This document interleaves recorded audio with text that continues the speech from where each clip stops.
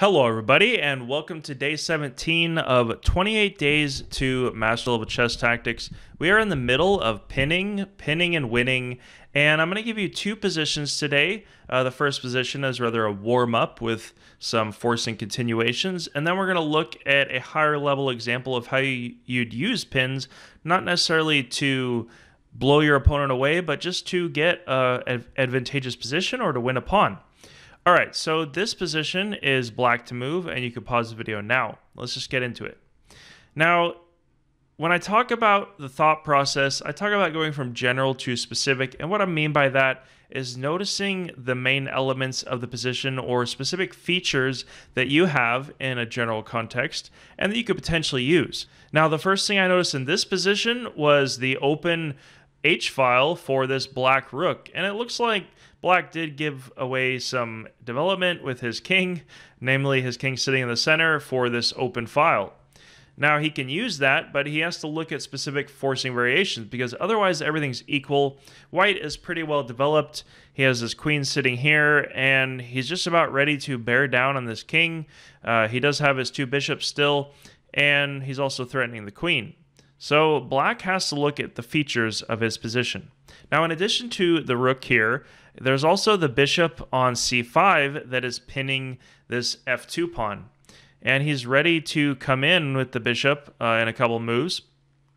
So what would you look at first? Well, you would have to reduce it to either you need to take the bishop here, or you need to move the queen, or you can take this pawn.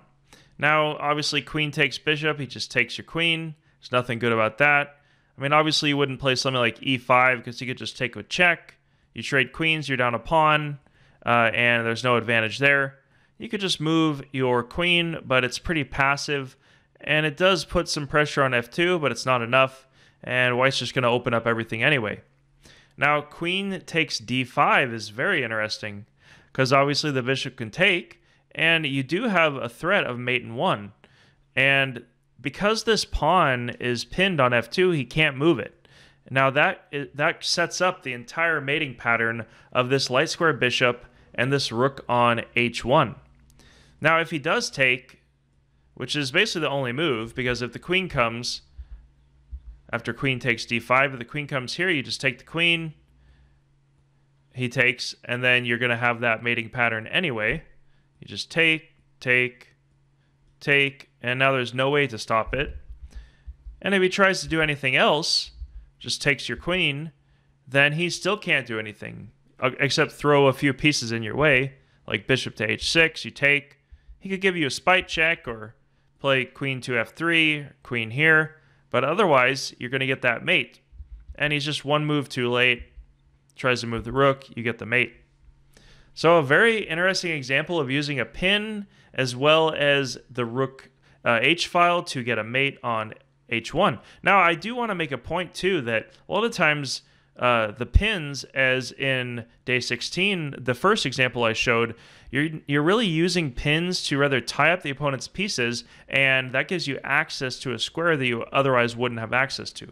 All right, let's get into the second position here. All right, this is a position as white from a Korchnoi game. He's playing white, and he uses a slight inaccuracy by his opponent to win a pawn by using pins. So let's see what he does here.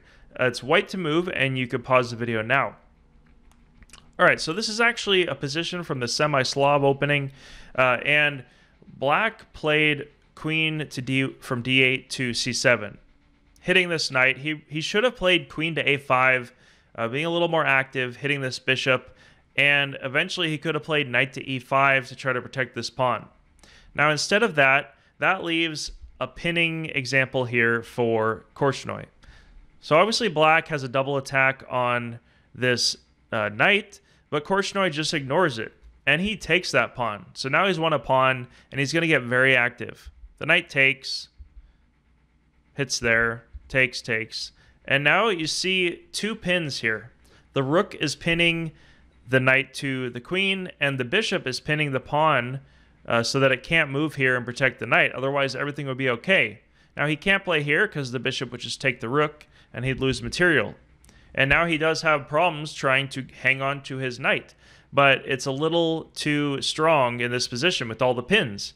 Now he has the pin on the rook and the bishop, and if he tries to protect it, like in the game, he brings the bishop back, he just brings in another piece, and he's going to win back with interest. So now he took, takes, and now white is a lot more active than that example if he played queen to a5. The queens are still on the board, he's a pawn up, and black now has some severe problems trying to develop, specifically this bishop and this rook are very inactive, and white has some threats as well with like bishop takes on f7.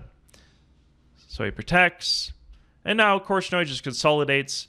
I'll just go very, very quickly through the rest of this game because it's not necessarily about pins, but I'll show you how he used this pin, or used pinning on the c file as well as the bishop on d5 to gain a pawn, and then we just go through, sets up a double attack with rook to c5, very nice. All right, and he basically just trades, attacks the queen, and he's using pawns that he's winning along the way to just set up a kingside attack.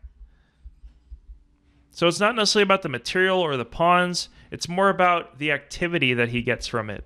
So now he just creates a battery with a major piece battery. All right, so we'll just keep going here. All right, and then black resigned because he's down 3 pawns. Now, how did this happen? Well, he used that early pinning example to gain a pawn to tie up black, and in the meantime, he just kept winning material. I'll post the game below if you want to look through it. From the beginning of this video, I give you a more forcing example because I do want to give some good practice covering that, but I also wanted to look in this example of how many times pins are used to just gain some kind of positional advantage, or at least a pawn, and you use that to tie your opponent up. And a lot of times, I would say in this game, Korchnoi kind of tricked his opponent into trying to hang on to that knight on c5, and because of that, he just ended up very inactive in the end. All right, so this concludes day 17. Thanks for following along, and I'll see you in day 18. Don't fret if you got the solution wrong. There will be another time.